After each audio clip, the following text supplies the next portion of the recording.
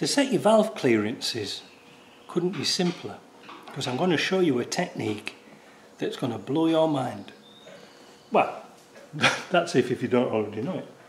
On a Land Rover being a four-wheel drive, we have an advantage of being able to turn the front wheel with the wheel jacked up in fifth gear and with the handbrake off but the wheels all chocked up. We can now turn the valves without turning the crank. How good is that? Because they're real fiddly to get in down there. I've zoomed in a bit, but you'll get my idea, because I wanted you to see these valves. The firing order is 1, 3, 4, 2.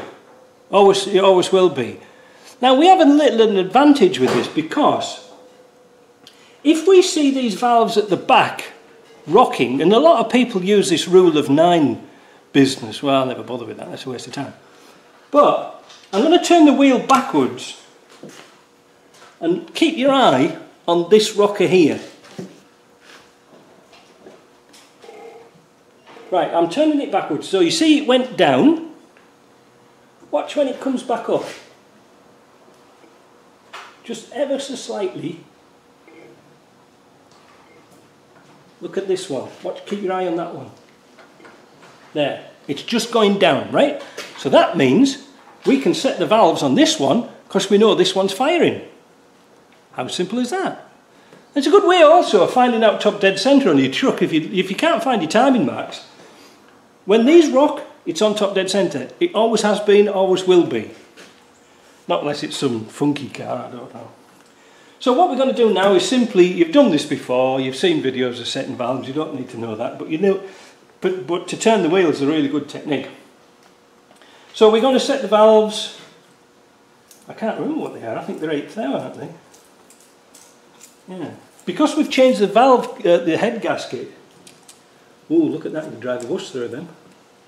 So I'm going to spend a little while tightening those up, but I just wanted to show you that technique because it is so simple. Maybe I should zoom back a little bit with the camera and you can see what I'm on about. Just wait a minute. I'll turn the lights off.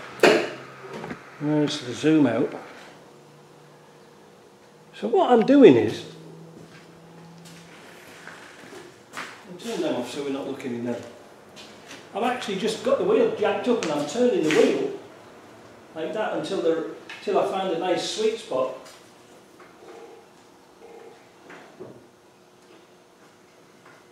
There. The only downside with this idea is there's that much backlash in the old drivetrain. It's a bit difficult, but hell, it certainly beats getting underneath with a crank and with a spanner and trying to mess about. So I've set number 3. Just get rid of that thing. Turn it over. Keep your eye on the valves. Keep your eye on number 1 this time. There you go. So number 1's rocking, so now it's time to set number 4.